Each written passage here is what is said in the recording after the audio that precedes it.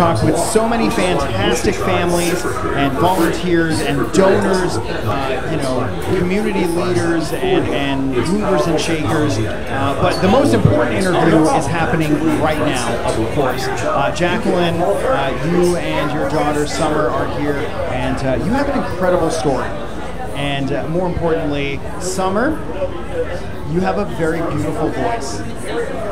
We'd love to hear you sing.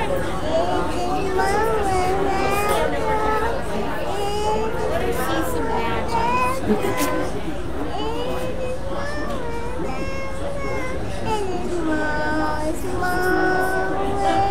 that was beautiful! Nice job, Summer.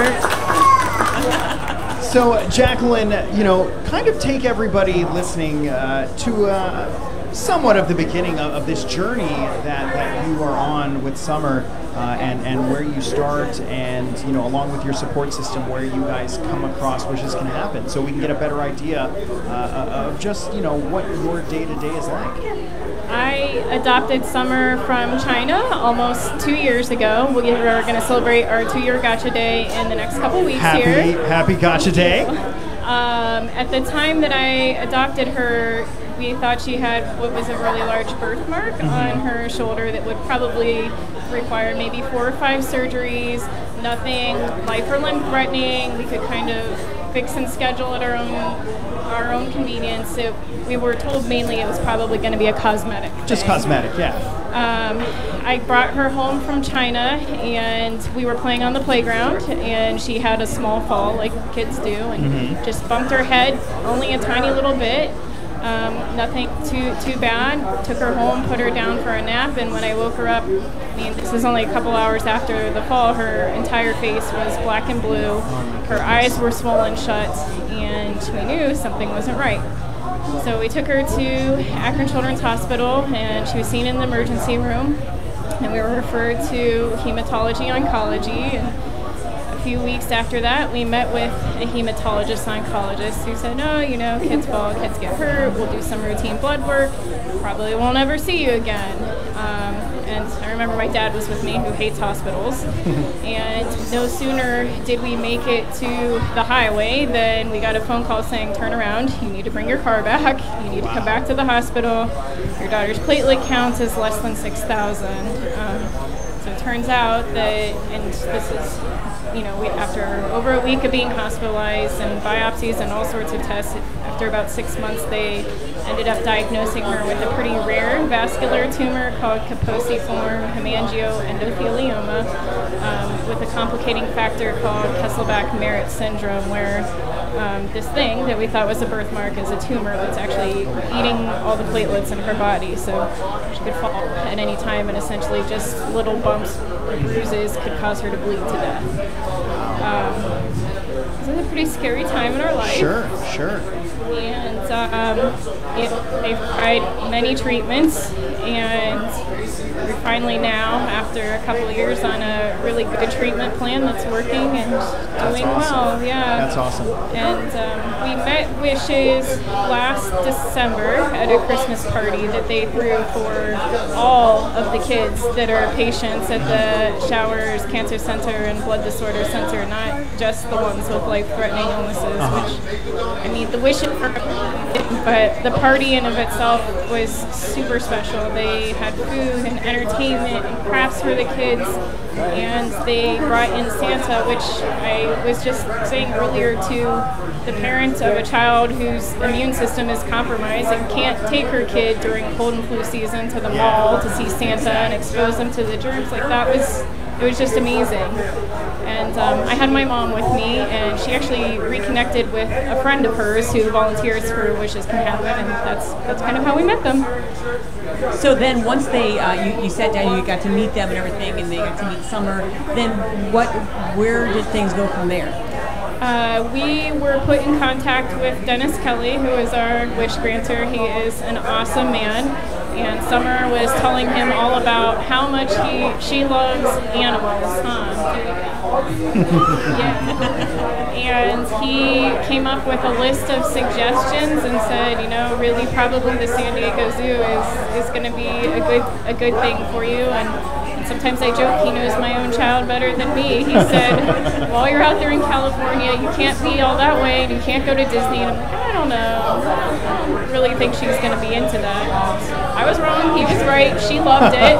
She loved every last bit of that trip, and we still talk about it every night. That's so cool. And obviously, the It's a Small World ride stuck in her head. Oh my gosh, they were awesome. Yeah, oh yeah, they let her ride the ride for almost a straight hour on a continuous loop, and then would you like to ride again? No, thank you. So Jacqueline, you know, you go from a situation where you think something is not a big deal to you find out very quickly that it's a serious thing. You know, when you get the opportunity to travel with Summer and do these things that bring her so much joy, obviously when she's happy, you are happy. How great is that stress relief, that even just for that small window of time where you can just bond and see her in a moment, at many moments of happiness. It's pretty awesome, I have to say, because I didn't picture my life like this, and I don't regret 1 minute of it, but when you're adopting a child and starting a family, you think about birthday parties and going to the park and the playground, and my kid couldn't do any of these things for the first 2 years because if she could get seriously hurt. We couldn't go to Pump It Up with her cousins, and we couldn't do any of these things. So to be able to have a normal family experience is pretty awesome. That seems to be, that's what we hear so much from parents and for kids. When they go on this trip, it's, it is normalcy, and that normal is not your normal, because your normal is treatments and avoiding, a possible situation where she could fall. So it seems like that's what people think about, and something a lot of other people don't think about. It's just so much even more. There's so much thought into these trips.